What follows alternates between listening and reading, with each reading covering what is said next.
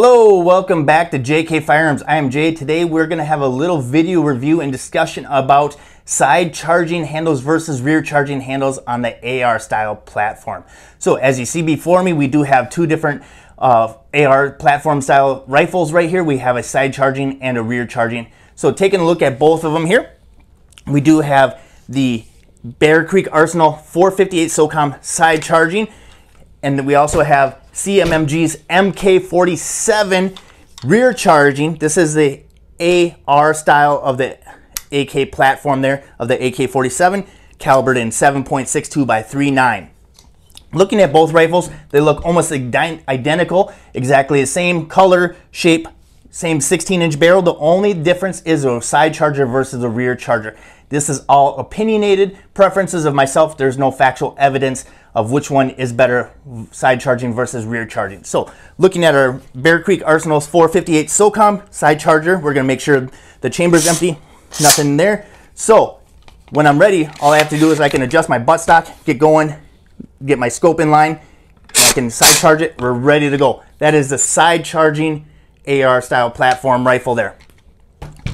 With the CMMG MK47, this is a rear charging. We'll make sure we're clear here. We're good. Now, rear charging handle there. I'll get my buttstock going, line up my sights. When I want to, I get back.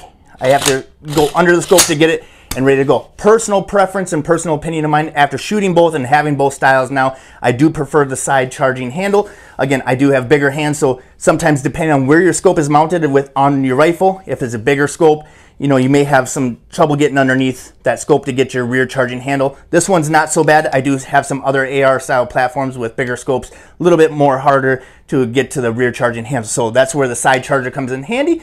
As far as looking at both of these, they both break down exactly the same. On the CMMG, I can pop out my pin, open it up, take out my rear charging handle, and my BCG comes out. The same BCG for a side charging and rear charging. The only difference, rear charging handle or a side charging handle. I'll pop that back in. On the side charging Bear Creek Arsenal 458, the first thing we want to do is pop our pin. Pop it open. I can pop it open now. With the side charging, it does have the handle. There's a little Allen screw there. We'd want to take that out to be able to take our side charging handle off. And then there's a barrel nut there. We take this out. We can take out the BCG. Again, identical to the rear charging BCG. There's no difference between those. It's just a side charging handle and a nut compared to the rear charging handle. When we're ready, we get the bolt line back up. There is a flat spot on the bolt. We want to line that back up downward. Make sure that's all the way down. Pop our pin back in, and we're ready to go. Again, thanks for joining. Thanks for watching.